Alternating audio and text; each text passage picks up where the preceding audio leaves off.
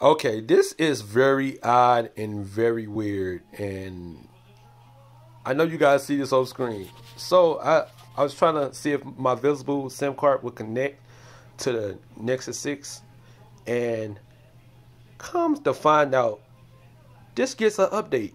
I don't know what update it is, but it's only worth 900 megabytes.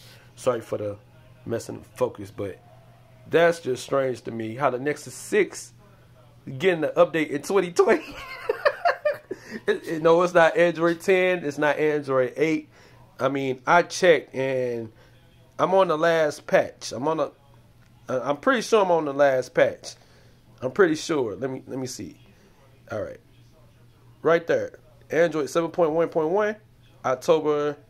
Oh, there we go. Come on, Pixel. October 2017. So what update is that? Okay, let me click it again. System got an update. System update available. That is just weird. That is just weird. Let me know y'all thoughts.